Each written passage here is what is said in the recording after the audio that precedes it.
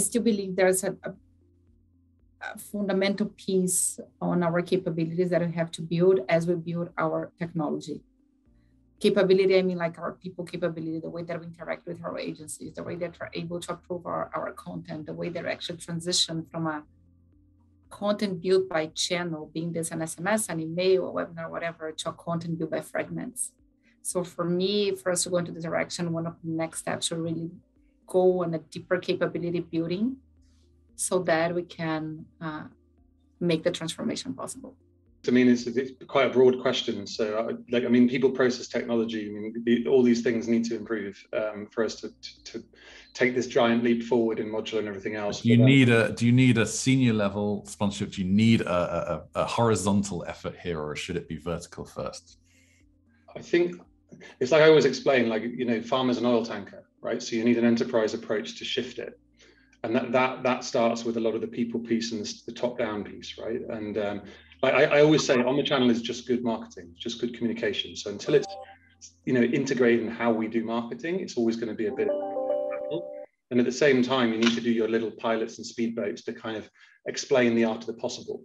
So to me, it's an iterative thing. There's a lot of enterprise things we need to get right. That's top-down and systematic. And then there's a lot of other things that we need to improve upon and experiment with, like agile operating models and fast reviewing of content and things. So it is a bit of both, Paul, I'm afraid.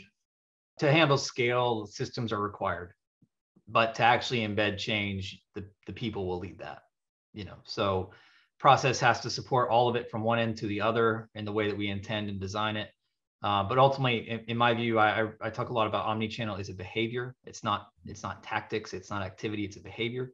And ultimately, yes, you can't do it without I love what Adam said. The organization has to move. The oil tanker has to move. So that requires senior leadership. But ultimately, it requires on the ground the people doing it have to know what it means, have to behave that way, and have to really embed the change you're trying to drive. I mean, if we can simply move more quickly with purpose, with better communication, with a strategy for how we can actually generate this compelling content to meet these behaviors, to build these behaviors, support that with technologies and technical insight, but keeping the people in the center, building the platforms and the process around it. Because we have to live in this world, we have to build this content together, and there are better ways of doing it. And I hope that in our different organizations, we can find ways to build out more of these 5 different fundamentals to actually execute things more effectively and learn from them as we go.